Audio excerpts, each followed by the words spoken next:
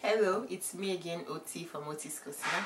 We're well into spring, and you know, with warmer weather comes relaxed dining, bistro, al fresco.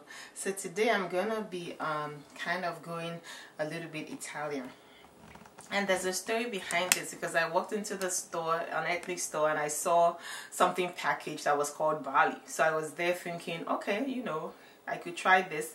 It's a kind of spaghetti made with barley, but apparently it appears Orzo is an Italian name for barley, so this was them just confusing me. Anyway, I have this stuff, and so I decided to use it kind of to make a quick dish with scallops. I love seafood, so anything seafoody, calamari, scallops, oysters, shrimp. Yeah, you see I use a lot of shrimp in the kitchen. I like. So this was on sale in the store. I bought it, so I'm gonna kind of mix it up and make like a one pot dish with the orzo. Yeah, so I'm gonna be using also some scallops, onions, garlic, a little bit of black pepper, and some bouillon and butter. So this is clarified butter, right, otherwise known as ghee, but in this case it's just butter that you've cooked away all the wet solids from.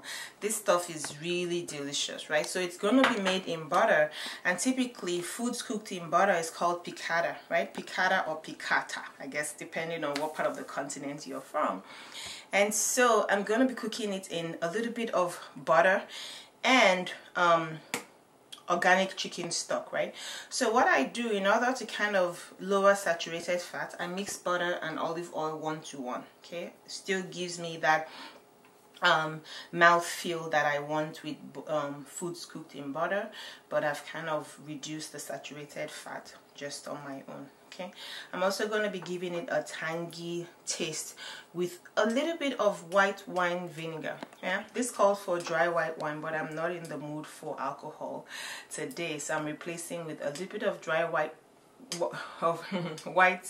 wine vinegar and topping up with more chicken stock. Okay, so this is my garnish. I'm going to be garnishing with a bed of arugula, a little bit of parsley or cilantro if you don't have parsley, some lemon juice, lemon zest, and capers. Okay, so capers give food this kind of sweet, salty, tangy taste, right? If you mix the capers in with either your rice or your pasta in this case. Yeah, so also is like I tell my children, I said it's pasta rice, because essentially that's what it is pasta shaped in the form of rice. Okay, so it's going to be a very quick dish because this takes about what, 10-15 minutes to cook, and then you mix it up with the garnish and it's done.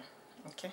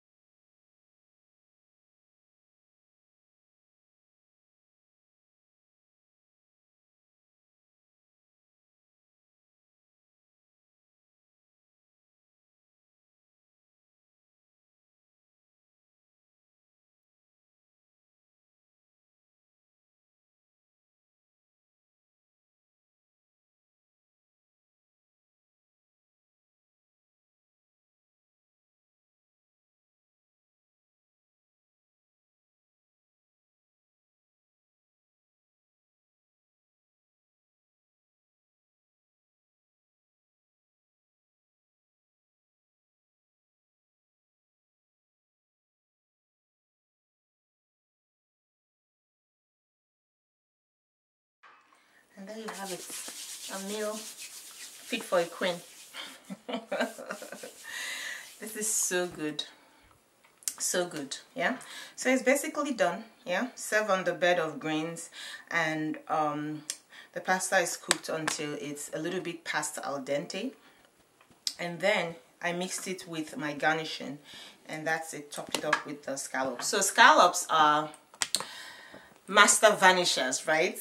You bring a bag of scallops, you try to cook it, and it just literally shrivels before your eyes. Okay, so this is all the scallops that I was trying to cook, and this is what it came to. Okay, so it's done. I hope you get to try this. So it's really quick, really easy. Just the time it takes for the pasta to cook is really all that you need. The white wine in this case I added a little bit of white wine vinegar.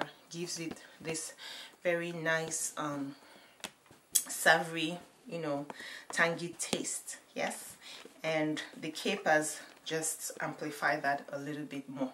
Okay, so I'll see you in the kitchen next week. I hope you get to try this again. It's spring, time for greens, so more greens in the kitchen. Greens, greens, greens everywhere. Okay, so until then, until next week, from my kitchen to yours, it's a very, very bon appetit.